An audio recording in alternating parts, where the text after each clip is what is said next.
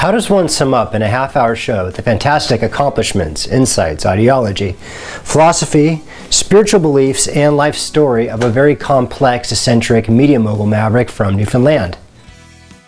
You know. Of course, I'm talking about Geoff Stirling, and I am a grandson of his who bears the same name. Geoff Stirling, Ode to Newfoundland, is a presentation of a real-life Captain Newfoundland superhero. Geoff loved Newfoundland and Newfoundlanders alike.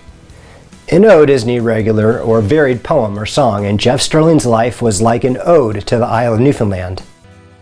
If you're going to compete in the free enterprise field, then you can't destroy the free enterprise.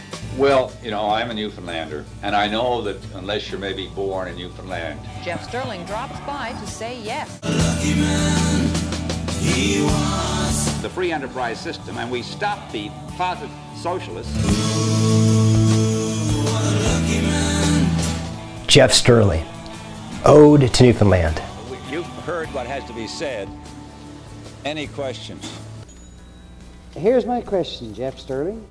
Are you just a money maker, a money machine? Are you just a money grabber? Are you just a grab-all, a greedy grab-all for money? But I'm also somebody who's not caught up with having the illusion that just accumulating money is the game.